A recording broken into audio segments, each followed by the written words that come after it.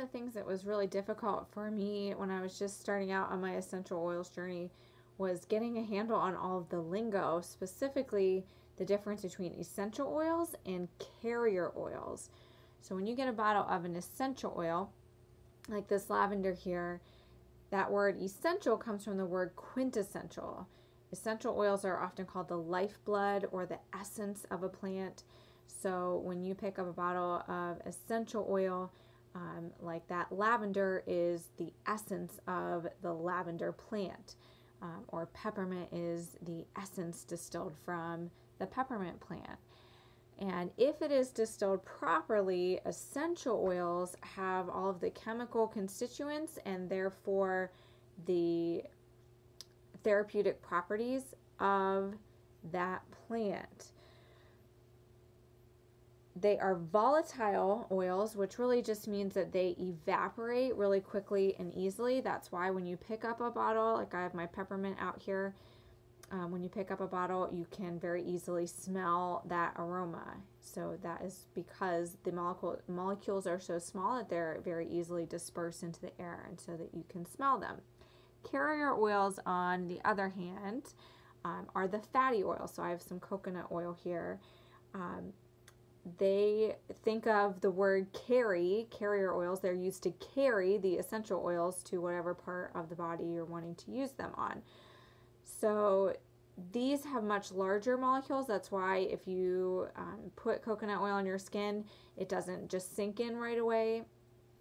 It feels a little greasy for some folks.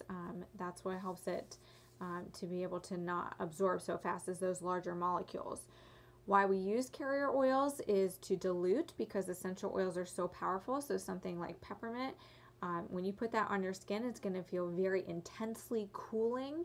And so if you don't dilute that, it might be too much for some people, especially if you have sensitive skin, or really especially if you're using them with little kids, those kind of things, or in any sensitive areas of your body.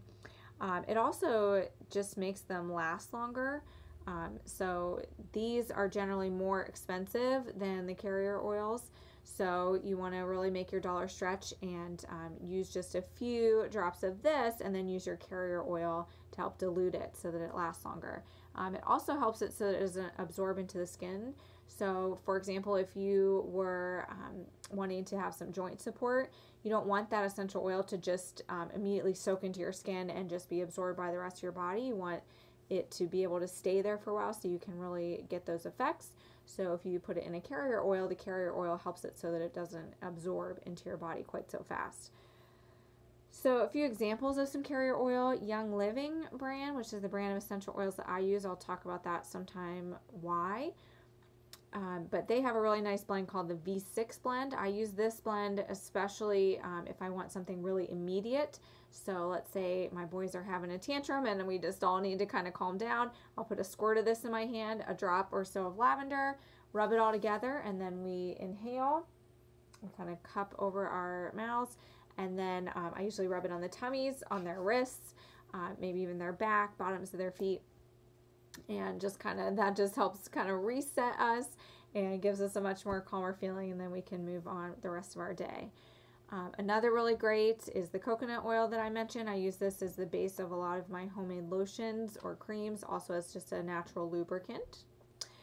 There is fractionated coconut oil, which has been treated at the molecular level to make it so that it does not get solid at room temperature. So regular coconut oil, if you just leave that sitting out on your counter, unless you don't have air conditioning and you're just in the heat, then it's probably going to melt. But most of the time, coconut oil is a solid. Fractionated coconut oil just makes it liquid. So I use that whenever I'm making up a roller bottle blend that I just then roll onto my skin to dilute my essential oils that way.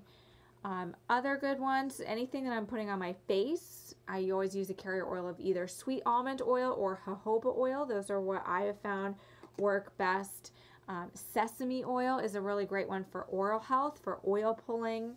We'll talk about that another time as well. But it works really great for taking some of the bacteria out of your gums and those kind of things. Olive oil, if that's what you happen to have in your cabinet, olive oil would be a great carrier oil. Really, you just need to, there's so many different types. There's more even than what I mentioned. You really just need to kind of experiment and see what works best with your body and what your skin really likes. Just, see what works best for you. I'd love if you leave a comment with your favorite carrier oils, or if you have any specific questions you'd like me to address about carrier oils. Let me know. What are your thoughts on this? So come on, let's take some small steps together. Peace and love.